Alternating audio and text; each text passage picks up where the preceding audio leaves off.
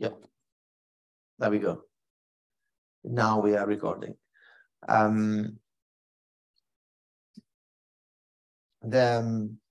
are in this working folder where I have released the data for you. So we are in the top level folder of this Dropbox link that I share with you. And we are working this run.r file. And once you've installed DevTools, you have to run the first 2 lines to install 2 packages that we are going to use right now for the analysis of these samples. One of the things, there's some old code here, which is not used right now, but let's start with analyzing one data from the Peacock folder. So we have Peacock folder, then there is this RDS JSON kind of folder, which is essentially a folder that contains a number of distinct files. Observe that the size of these files is different. So these are like each one of them. This is data released from the public ICGC portal. So one of the portals I discussed at the first lectures when I was mentioning data availability. So you find that data over there. I just preprocess a little bit this data in the sense that I have taken the data and split it by sample and created one RDS per patient where I've pulled the information regarding somatic mutations, copy number events, and metadata for the sample that we're looking at. So something that we're going to inspect right now. Essentially, I just avoided you to parse some large text files, and I wrapped everything inside an RDS and gave it the RDS. So the data is already available inside the RDS. So what we can actually do is just run indeed this loading of the RDS file that comes up as read RDS and the path to the RDS file. I decided to work with this sample for no reason. It's just the first one that I picked from the list, but there are many. So whatever we're going to do now can be done on several such samples. So once we have loaded the object, we can have a look at what is actually inside the object. The object contains indeed several subfields. One is called copy number alterations. I gave a very brief explanation on that. And there is mutations. And mutations is actually the mutation sequencing data that I discussed over these 2 lectures, the thing that comes out of the sequencing experiment. Then there is metadata for the sample and a list of drivers. And I will look into this right now. So let's start with metadata, which is the most simple information. I'm a huge fan of tables, so I'm working within the deployer type of environment. Therefore, I'm not using data frames. I'm using tables. Is everybody familiar with tables? Table is just a way of working with something which is not just a classical data frame, but contains this nice way of formatting the data. It shows you that this is essentially a structure of 1 row and 8 columns, where these are the column names: sample, purity, ploidy, purity, underscore, blah, blah, blah, WGD underscore, blah, blah, blah, tumor type, etc., etc., etc. And essentially, this is just a nice way of avoiding a lot of the drawbacks of data frames where there are names, access by rows, and these complex factor related things. So I really suggest you that you only use tables in general to represent your data. It is a huge part of packages called tidyverse that allow you to make this very simple analysis is something probably, if you're familiar with Python, something that is similar to pandas type of managing of data frames. Or maybe some of you might be familiar with data table from the R world for handling large data sets, but it's essentially another way of not using data frames, which is always a good thing. At least hiding data frames into something more consistent. And there's a lot of explanations on the web for this. Anyway, this is just like, I think of this as essentially a data frame at the end of the day, where you have this information. This is the sample ID, that of course is the sample name of the RDS file, is the same.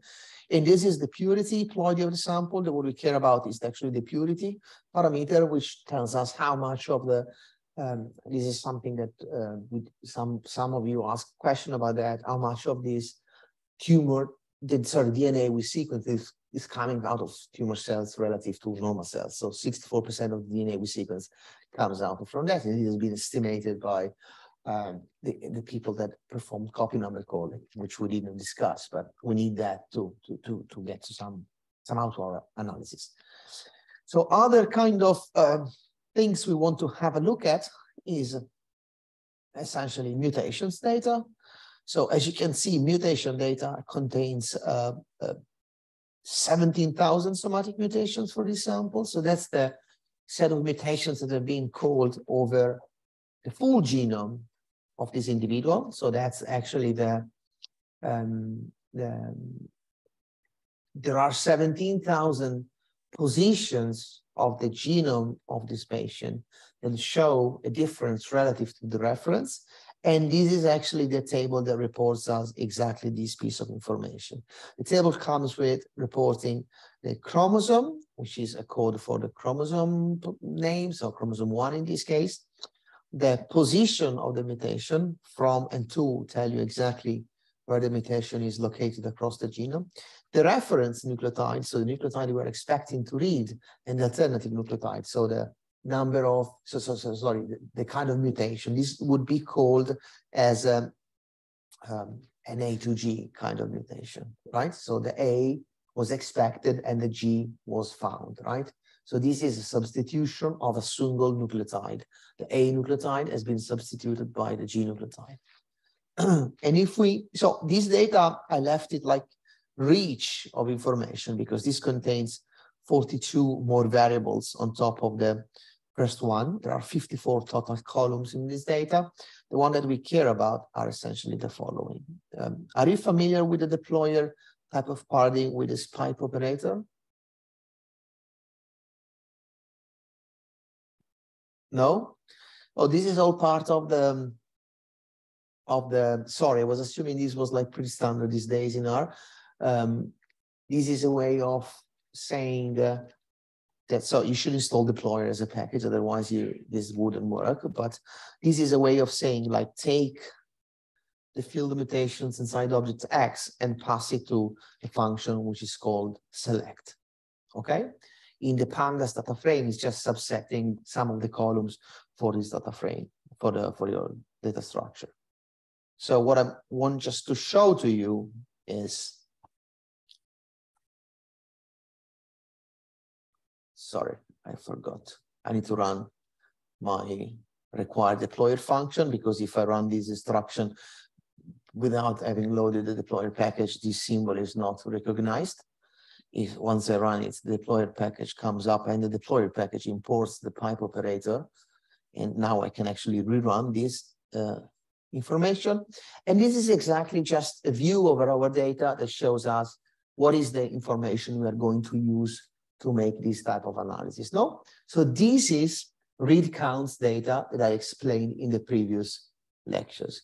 So this says that at a particular position, 2,000,119, blah, blah, blah, blah, where I was expecting to find a nucleotide A, I actually found the G nucleotide, and I had 8 reads covering this position of the genome.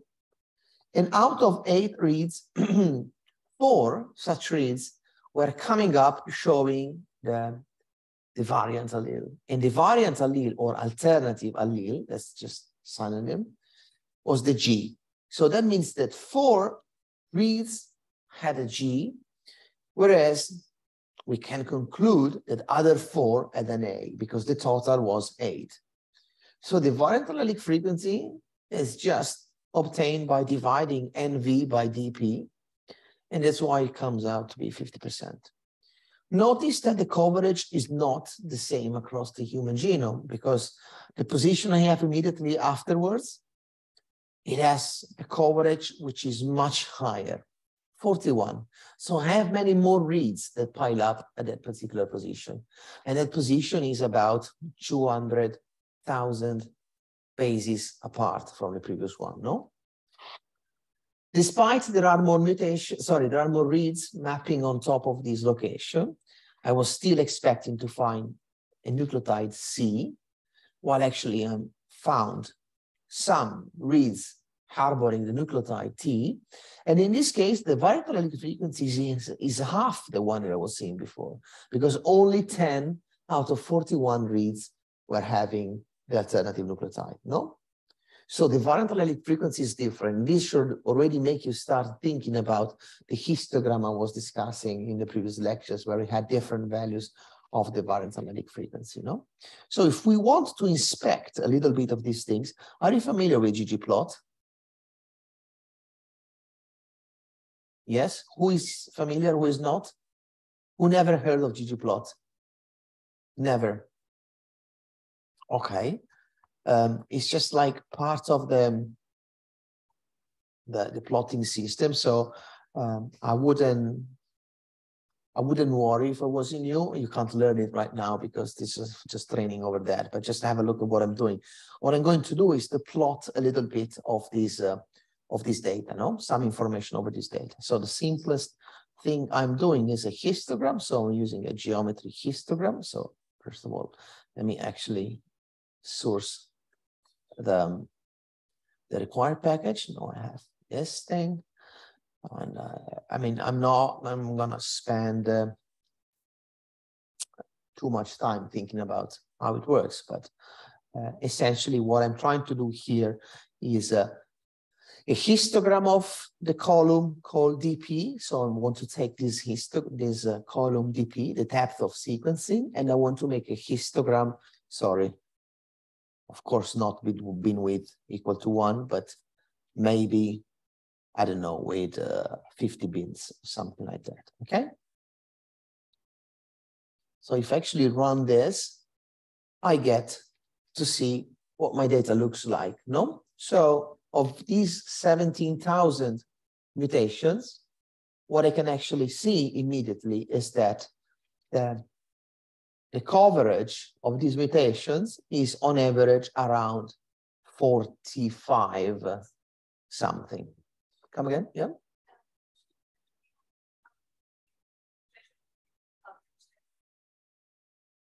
Well, this is something we can decide ourselves right now for the analysis. We could decide to filter out some mutation because they have low coverage. Yes, that would be a possibility. But first thing we have to do is to look at the coverage so we can decide the cutoff. So on the data like these, you could decide, well, I don't know, let me try to do this. I'm going to show you this. Let's say we want to color, if we want to remove the ones that have coverage of 10, at least 10, you know, we would, you see what that means, right?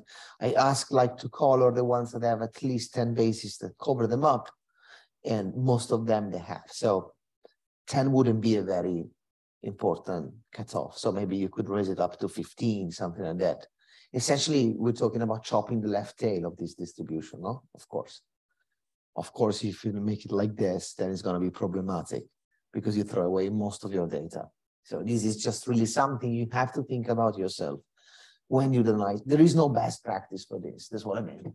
But it really depends on the quality of the data. So you want to balance between throwing away low quality data, but not throwing away too much data, because otherwise you have no signal anymore. And one of the things we can actually probably do that is a little bit more interesting is to look at our elephant in the room, which is the variant allelic frequency. No? So we use the same kind of approach, but now I'm beginning with 0.01 as a amplitude of the bins, because this is like the value that's ranging from 0 to 1. Therefore, I'm just saying that I'm getting all the values. Yeah, I'm going to make it like this. This is just taking all the values with 100 bins, essentially, of this histogram, right? So what do we see in this? What do you observe? What were you expecting to see?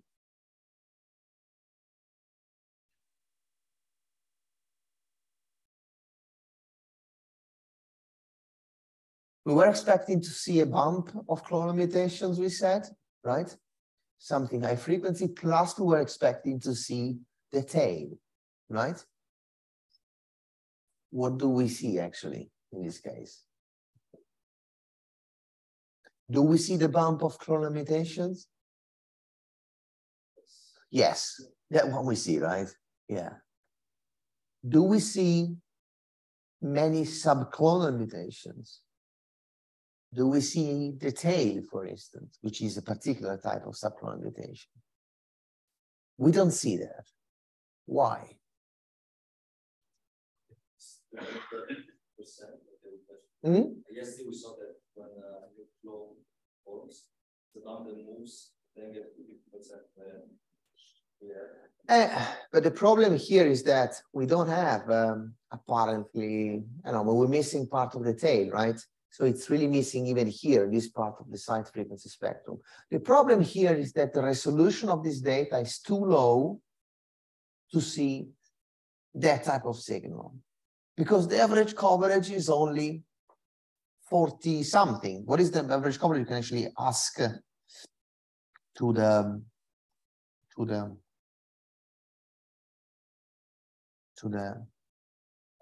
so there are some okay. So the median coverage is 40, right? So it's not really very high resolution. If you were thinking about seeing things that are very subclonal, right, they go very low frequency, you know, if the expectation with a 40x tumor that is 100% tumor, we were expecting 20 reads to get an expected variant frequency of 50, right? And then everything that goes lower goes to lower frequency than 50. But if we look at this sample, what we immediately see is that our expectation of 50%, it is not 50%. It's skewed toward the left. And that is because in the denominator of the function or the formula for the variant allelic frequency, there is the total coverage. And the total coverage is a combination of the alleles that I'm reading from the tumor plus from the normal cells. So what I was doing in the mathematical explanation I was giving the other day was assuming that we work in the ideal scenario where I just sequence the tumor. But because of this spillover of normal cells in the sequencing machine, this normal DNA, some of the reads I get, they are from normal cells, not from the tumor. So they don't have the variant, right? Because the mutation is just part of the tumor cells, no? Therefore, I get a shift towards the left of the actual allelic frequency. And this shift is proportional to this quantity, which is the purity. And in fact, things seems to be kind of reasonable because I have a purity of 64%, which means that I would expect my peak in the frequency distribution to be roughly 32, half the purity. As much as 100% would peak to 50%, 64 peaks to 32, right?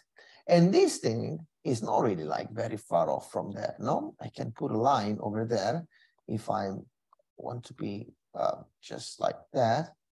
You see, it pretty much goes where it's supposed to go, right? So it means that the purity is estimated correctly, but this makes it impossible for us to see the signal of the detail, right? Because it's too low frequency, this assay. Our hope is only to cluster these clonal cell mutations, which is something which we are going to do right now. So what we have to do is to take together copy number data. Copy number data is something that looks like this. So this is just a way of representing tumor regions, wide areas of the tumor genome, and a representation for the number of copies of the maternal and paternal alleles, so the major and the minor copy numbers, no maternal and paternal. And we need to use that piece of information to map these set of codes, to map somatic mutations, essentially. So without, I can't explain too much this in detail, what I'm actually using is these kind of package that we developed to make this kind of process, just to pre-process the data. So what we have to do is just to run this command. And as you can see, the guy says, well, you know, I found a number of information in your data, including some values where ANAs have been removed. We started with 17,000 somatic mutations. We could map 16,000 single nucleotide variants, so the one that there is just a change of a single nucleotide. 800 such mutations were a little bit more complicated, so they were involving more than one nucleotide, which is called insertion deletions. All the mathematical theory explained to you is completely independent of that. These are just different categories of somatic mutations that we can find in the genome. And there are a certain number of copy number segments. The good thing of all this is that this object is now something that contains S3 methods and can be used to look at these data. So you see it as protein, all the information like purity and stuff, everything is now inside this object. You don't have to work anymore with your, table files. Everything goes inside here, and this object keeps like everything inside in a consistent way and allows you to make nice things like, for instance, this kind of information, like, I don't know, plotting this.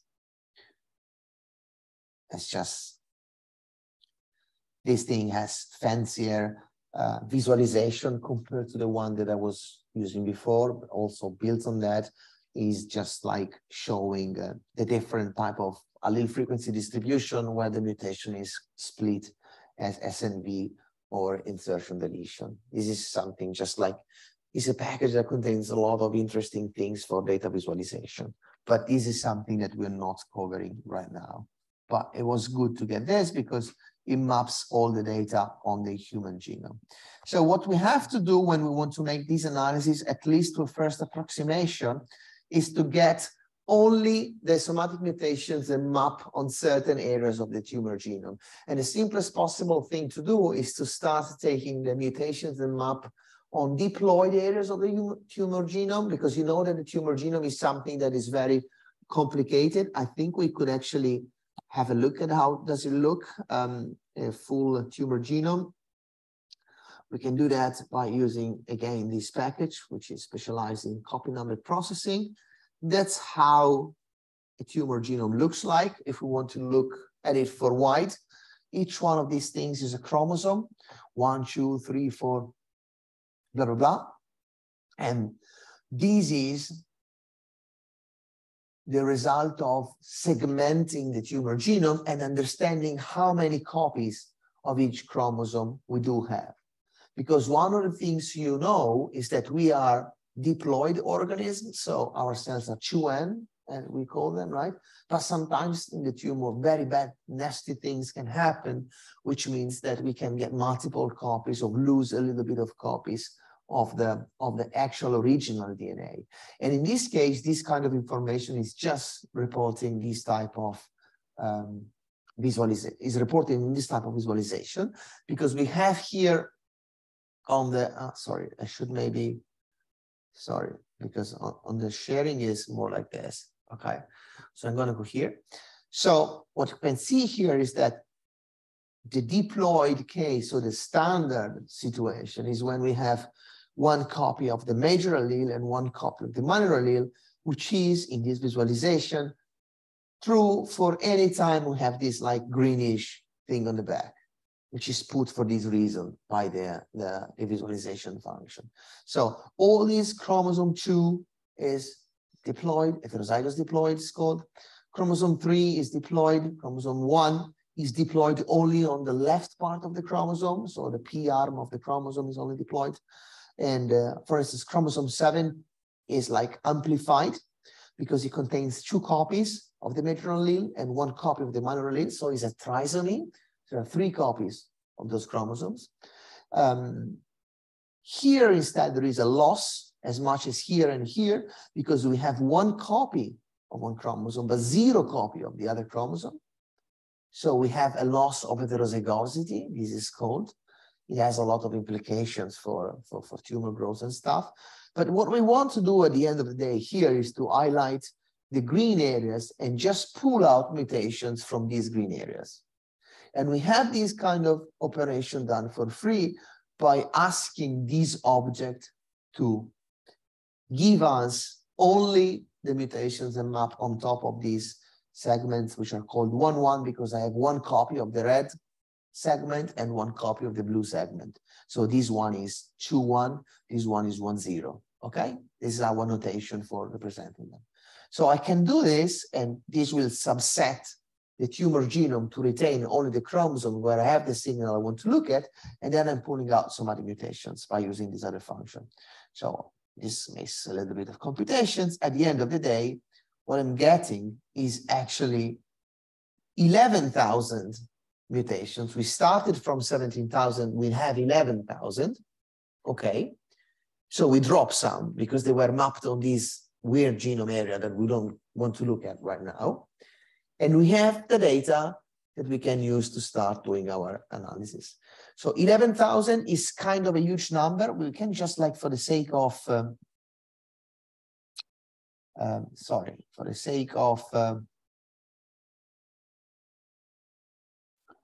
seeing how this thing has changed, because we drop some mutations, right? We still have the same type of information. We still have the VAF column, so we can use the same plotting piece of code to make the analysis. It looks a little bit like more clean than before, right? Essentially, we have lost a little bit. So you know what I can do? I can do this for you guys. Let me do this. F1 and F0. I can actually do this. You know, right? Assembling plots in R. I can actually use patchwork, which is fantastic for these kind of things. Yeah. So the difference, the one on the left is the one that where we have only retained the one that are deployed. The one on the right is the full original data. The main difference is this kind of a little bit long tail on the right, no? The long tail is caused by, we can deduce because we remove some mutation, that long tail is caused by mutations that are mapped on these non-deployed copy number areas, right? So complicated stuff.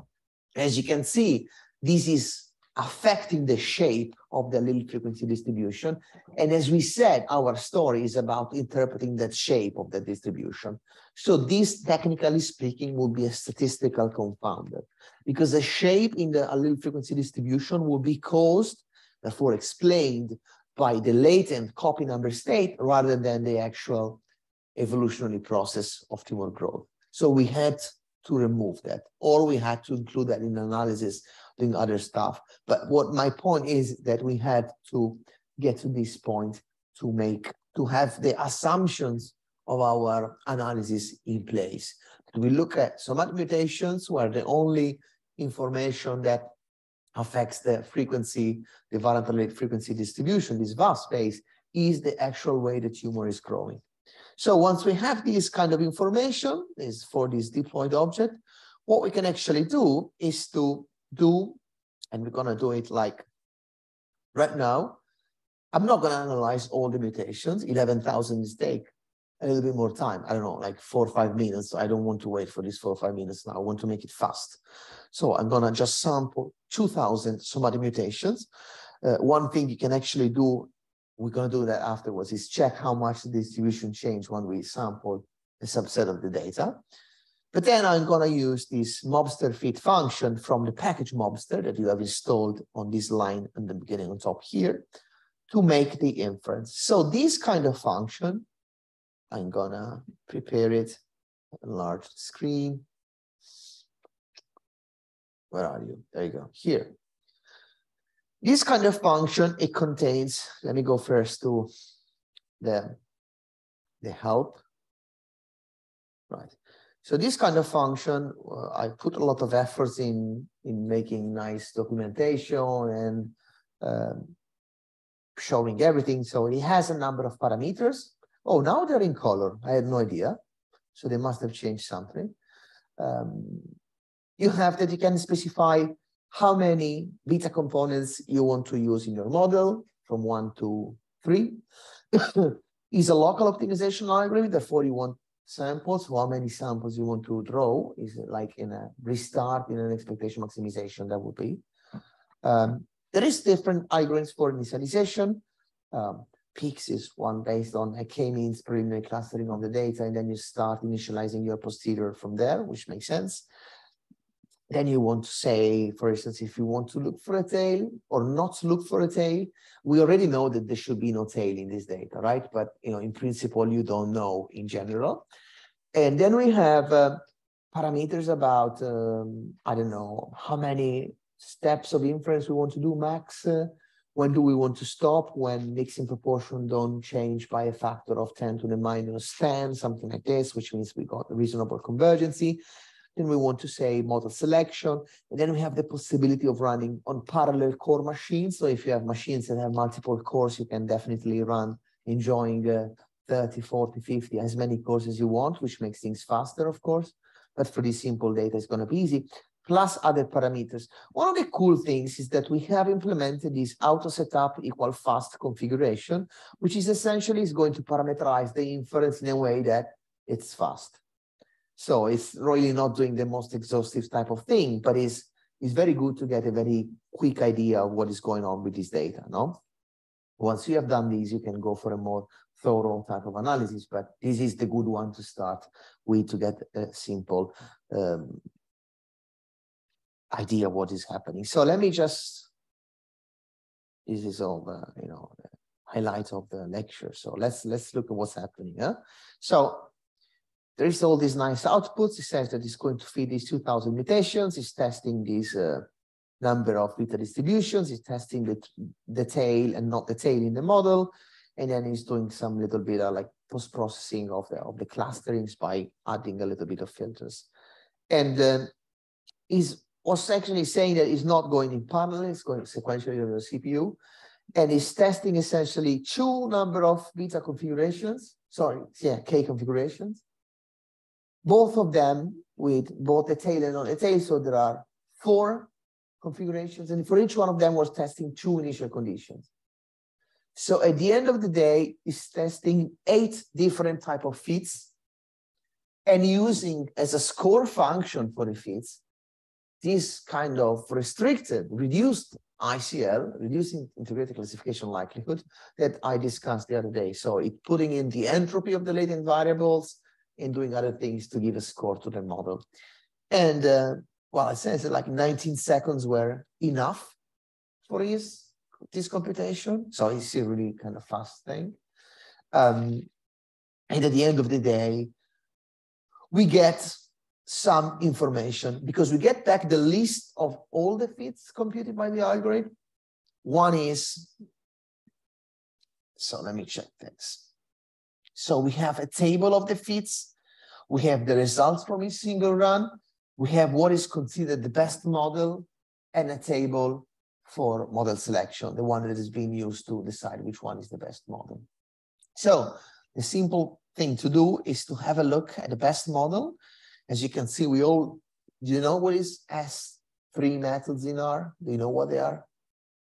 So an S3 method is a way of developing a kind of an object in the sense that whenever I do some action over the object, some method is called in a completely implicit way. So when I do these $best on the shell, is actually the same thing as calling these kind of methods over the screen, which is a print function that makes nice outputs and stuff, right? It's not just like, we try to make them in a nice way, right? That you get information straight from looking at the screen while you code instead of making plots of it in PDFs. I already see things here, right? Essentially, this is telling me that it has fit the model with 1 beta. That was the best fit for the guy, which of course we expect because the data looks exactly like that. And he had not need to use the tail because we didn't see the tail, right? Also. And so, he's not intelligent, but he's computing some statistics. And he says that I don't need that type of mixture component to explain the data because there is no that signal in the data, right? So he's doing what we do as intelligent human beings in a statistical fashion. So this is telling us that of course, from a clustering point of view, 100% of the mutations get assigned to the unique component that you feed to your data. So this is really the most boring feat ever. One component, one cluster, end of the business. But there are some information like that we could have a look at. Sorry. The good thing of having S3 methods, sorry, there is some deprecated feature that I need to work with, is that also the plot method is an S3 method that gets different according to the type of object you do, right? So, you know, when you do like your regression in R and do plot is regression, every plot is different. How that happens? That happens because somebody implemented a particular S3 plot method inside that class to work in a different way. It can't be magic, right? So somebody needs to have done the dirty job. So what this guy is actually doing here is reporting indeed the kind of fit. No? So the fit positions a density function, a mixture density, which in this case is a monomodal density, right? Because there is only one mixture component. So it's a stupid density, right? The formula is F equal summation over pi F over certain K, something like this. In this case, K equal to 1. And in fact, in this particular case, given K equal 1, this is equal to F. F1, if you want. And pi 1, because pi 1 is equal to 1, right? Everything is in the same mixture component. And in fact, this is what I see here in the fit. All the colors represent the clustering assignments, so where I assign my points. The density function, the red thing, is actually the density function of component F1, and the black dashed line is the density function of the overall mixture. But in this case, the two things collapsed because it's the same density, right? That guy is all the density, essentially. And so we have like this kind of inference with the trivial. And notice that the inference makes sense. It gets done in a single step because there are no latent variables in the model with a single cluster. So whatever you do is maximize the likelihood, right? So this is like the MLE estimator for the single beta component that you have. No?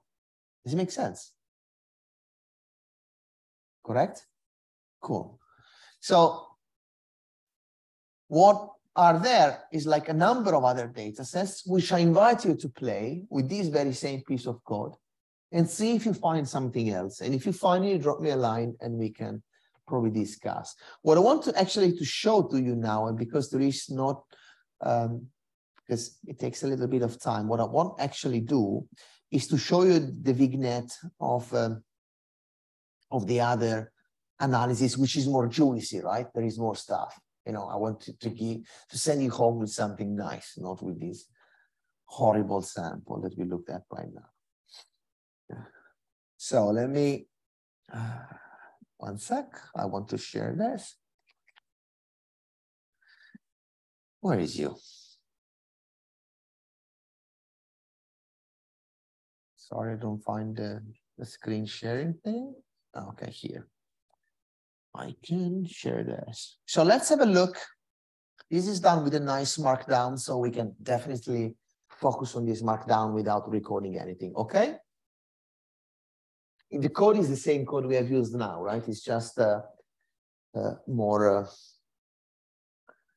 So we're going to use this very same package to pre-process the input data and get the mutations we want to work with, the package for the convolution, plus another package which at the end of the day, we'll position all these clones on a temporal model to give us what is the clone tree inference for our data.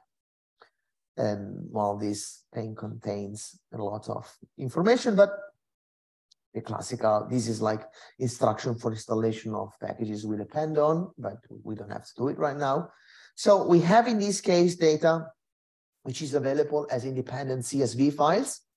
So we have mutations on a separate file, copy number data on a separate file, metadata for the sample on a separate file, which we read. These are CSV files, so I read them with just standard function to pre-processed comma-separated values files. And then I have the sample ID and the tumor purity estimate and the reference genome. And if we look at the SNV data, so the single nucleotide variance data, so in this case, I already filtered out insertion deletions. I leave you only single nucleotide variance data. The kind of format that you see is pretty much the same thing we have seen before.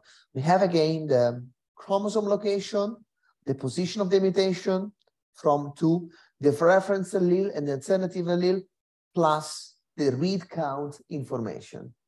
So DP is again the depth of sequencing and V number of reads with the virus. What do we see as a difference to the previous guy? What is that we can observe immediately, just looking at the numbers?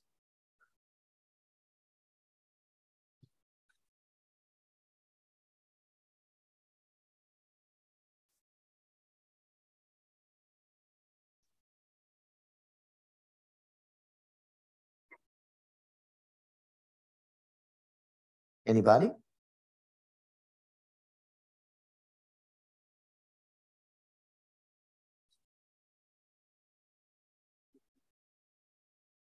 Well, much closer for 2.5, but it could be, there's not really a thing that I want to notice. It's not that. Something else that relates to money. So before we had most of our reads around 40 in terms of coverage. First one here is 192, 63, 133. So I don't know if it is true or not. Well, actually, I do know, but as an educated guess I would be doing is that in this kind of sample, we might have much higher coverage. What does that mean for us? Probably we have a little bit higher quality, high resolution at lowest frequency spectrum. No? So if something is small, we have more chances of seeing that. No? It's like a telescope. The more sequencing coverage you put in some way, the more you can see small things. The more you want to see, the more you pay. So it's that's the drawback of the thing. But here the coverage looks higher. A lot of these numbers are above 100, which is almost like 3 times more than the other case. Then the allelic frequency is just, the result of the same computation as before, right? So there is not much information on the fact that it's closer to 50. From a theoretical point of view, if you were to sequence all the cells, of course you would have a true value. So there is more noise around the quality of the allelic frequency value. But the more important thing is really that you can go to lower allelic frequencies because of higher coverage, okay? So I'm just showing simple things like what is the number of somatic mutations per chromosome, and they turn out to be kind of similar type of somatic mutations. So a lot of mutations are C to T, substitution of cytosine to thymine. This is just like preliminary things one just do to have a look at the data. Nothing really inference or anything, right? Just like looking at things. You always have to look at things to spot, unexpected things that maybe your sequencing didn't go well. Maybe something went bad, right? The button where you push the button and you get the nature paper out, it doesn't exist. I don't know if they ever told you that it does exist. It doesn't exist in reality. Huh? You have to really be careful about your data. At the end of the day, we switch here and we do exactly the same kind of thing we did before. So we pull together all these pieces of information: the copy number, the somatic mutations, the purity, etc., etc. And when we print the object to screen, this time we see again that in this case, majority of the tumor genome, here, majority of the tumor genome is actually again in this heterozygous diploid configuration. One copy of the major allele, one copy of the minor allele. And for you that you work on copy number, tumor suppressor gene, etc., you immediately see here, for instance, that you have a combination of a non-synonymous mutation on a gene called P53, which is a very important gene, which sits on top of a loss of heterozygosity segment. which is a segment where you have 0 copies of the minor allele. No? Which is in your poster. Okay. What I can actually do is to make these plots. This is just a joint plot on the left side of the allele frequency space and on the right side of the depth of sequencing. So let's just compare it. The depth of sequencing is in log space, clearly. And what we see is that the average, the median coverage is 150. So this is really higher coverage than the one we have seen before, right? Really, really high coverage. And plus there are these colors here that represents somatic mutations sitting on different type of copy number segments. The one that we want to use for our analysis are the green ones as before. But look at this at the variant allele frequency spectrum. Let's just like forget about this thing, blue on the right. Forget about that.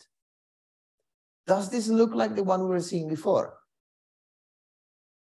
It does look different, right? Because instead of just seeing the peak of clonal mutations, we see this extra peak here. It sounds probably interesting. Plus, we also see this.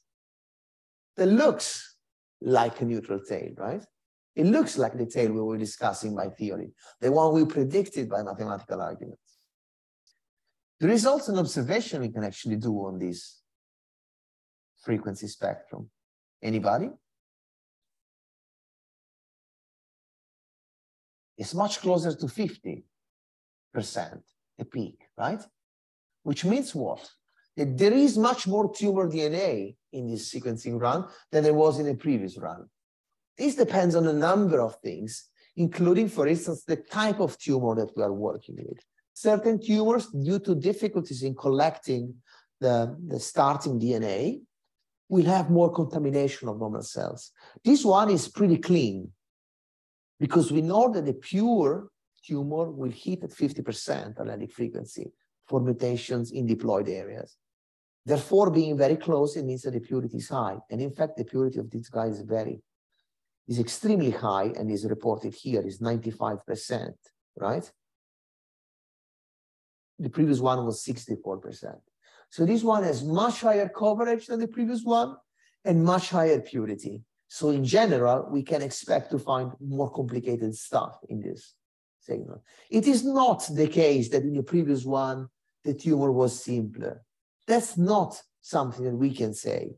What we can say is that in the previous one, the data did not have enough signals to understand what is happening down at low frequencies. Keep this in your mind because this is a fundamental difference. The data we had before was not high resolution enough to make too complicated statements, while this data seems to be high resolution and high purity. Whether we're going to make or not complex statements depends on what we find. But at least here we have a chance. Do you get this? Does it make sense? Essentially, low resolution means that you can't say too many things, right? High resolution means you can maybe say a few more things. Before we were in a low resolution scenario, now we are in a high resolution scenario. It might still be the most boring tumor ever, but you know, that one we don't know until we analyze it. So let's make again the plot we had done before. So the plot we had done before, it comes out like this time with the greenish areas, which are the ones that are deployed. Again, we see that most of the tumor is in deployed state, so we are good to go. We can skip some of these plots. This is something related to other analysis. And then we can look, as you can see, we go back to the same type of analysis where we get diploid mutations by subsetting the ones that sit on this 1-1. And the histogram of this looks like this. Same thing we were seeing before. Okay. And now we can ask the guy to make the analysis. There is a little bit of noise. These things are not expected to be here. These are miscalls in the set of copy number events, essentially. So we just like chop off these tiny little dots here, and we cut off frequency to be at least greater than 5%. We set a seed, and we use again the same kind of configuration for model inference we have used before. And the thing starts, there are 5,000 somatic mutations. The model tests again the things. It now takes 16 seconds. And the result that comes back is the following. For sample H04328GK, the best fit from a statistical point of view comes up with 2 peaks in the frequency distribution plus a tail, which is a completely different story from before, right? Before we had 1 beta peak and no tail. Now we have 2 beta peaks and a tail, which match our intuition when we looked at the data in the very beginning, because we saw that type of signal, no? And then we get information like 74% of the mutations can be assigned to cluster C1, 14% to the tail, and 12% to cluster C2. And therefore, the tail accounts for 746 mutations, blah, blah, blah. And these are the parameters learned by the model. So this is the exponent of the power law tail that comes out equal to 2, which is exactly what we expect by theory, because mathematical theory tells you that the exponent should be 2. So this really matches 100% what you expect by mathematical arguments. And then these are the expectations, sorry, these are the estimations for the, for the peaks of the beta distributions. One looks at around 47 variant allele frequency, and the other one about 23. So what we can actually do is to have a look at the model selection table. You see for each one of these runs, you have all the scores, so you can quality control your inference, see if it makes sense. It reports you negative log likelihood, Bayesian information criterion, archaic information criterion, the entropy of the latent variables, the ICL score, the reduced entropy, the restricted, reduced ICL, number of model parameters, the tested number of components, and the tail, et cetera, et cetera, et cetera. And at the end of the day, this is what we obtain. Something that is actually matching exactly our intuition. We have one clonal peak of mutations, where we can map also one of those important mutations. The one on a gene called TERT was a promoter mutation. It's not even a mutation in the coding part of the gene, it's on the promoter. So it's something very interesting from a biological point of view. It's a very famous type of event in the context of glioblastoma. I don't know if I told you, but it's GBM stands for glioblastoma, so a brain tumor. And what we see is this. That's our guy. The blue peak is the subclone associated to cluster C2, and that's the thing that has been selected by the model as a possible explanation of this extra peak in the frequency distribution. That for you, that means that essentially you should believe that you have evidence of an ongoing subclonal expansion inside this tumor. So inside this tumor, which is already a tumor, complicated, blah, blah, blah, blah, blah, there is another population inside that is growing that most likely you can explain by means of positive selection pressures. So it's growing up in time. That means that if you had collected this sample 1 year afterwards, this thing would have been larger in size, eventually sweeping over this red population. But you have evidence of this kind of process in the act. So this is really catching evolution in the act. This is a genuine estimation of a subclonal expansion from a whole genome sequencing assay.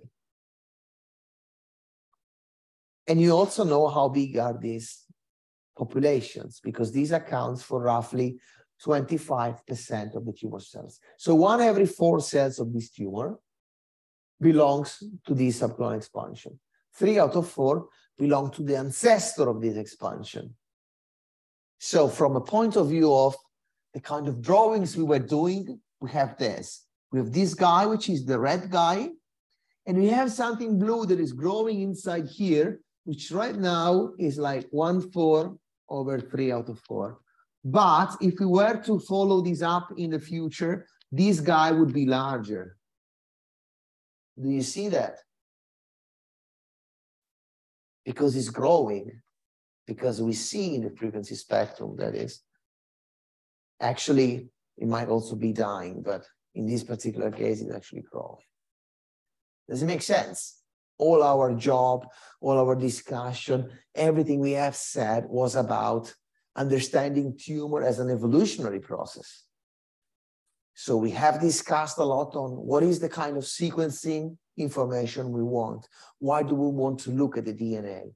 And we have explained the fact that we want to look at somatic mutations because they act as a sort of a barcode of the process. They store the history of the process inside the DNA molecule. We have developed an intuitive mathematical approach to think to two aspects of the process. First one are bumps in the frequency spectrum due to alleles that go up in frequency. And the other is also joint theory to think of neutral alleles, so mutations which are non-functional that create diversity, but they are important for the process anyway. Part of our statistical signal. We have then discussed a Dirichlet finite mixture model to cluster that data, thinking about the data, pulling together mathematical distributions predicted by population genetics and canonical machine learning. We have developed a theory of inference for that, and we have, written an algorithm to learn those parameters of the model, even to select the number of optimal components to explain the data, as is good practice in clustering algorithms. Then we have also reasoned about what would be the expected distribution. We have done this exercise in reasoning about the model. Then we have taken data from a real patient, two data sets, one low quality, for which we realized we couldn't say much about subclonal stuff, and one which is far higher quality, where we see exactly the type of signal we were expecting. We didn't bias the model to choose that explanation, right? As you have seen in the model, we allow the model to try to explain these things in many different ways. The model, from a statistical theory argument, decides that this is the best explanation of the data. And this allows you to confidently assess the complexity of this tumor and conclude the beautiful insight that within this tumor, there is an ongoing subclonal expansion associated to that set of somatic mutations. So this is your first time, for many of you, probably the only time because you don't do this for a living, but it's the first time where you see an evolutionary process and you see competition of a species, if you want, the subclone, competing against his parent, father, mother, depending on what you want to like, it doesn't really matter, his ancestor, and outgrowing his ancestor, which is a fascinating thing, right? There is a question or something from home?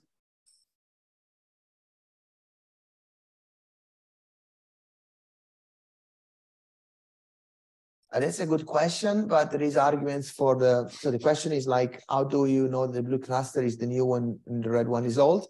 Because of the fact, we explained in the previous lecture that allelic frequency is a proxy for time. So you always expect a pool of clonal mutations, high frequency, which has to be the red. If there was an exchange between those two clusters, there should be a third cluster in spite of the red. If you do the drawings I was doing on the blackboard in the previous lectures, you will come up with expected allele frequency distribution, and you should agree with what I said. I hope this helps.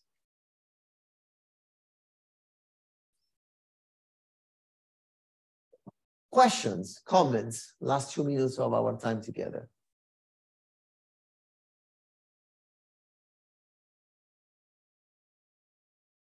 Everything clear? So I left you with not a lot of data, but some data. I have way more data. If you want, I can pass it to you. It's not a problem. Code for analysis. So if you really want to join the field of doing computational modeling of sequencing data in the context of cancer genomics, I hope you have enough pointers to start approaching this type of research area. Thank you.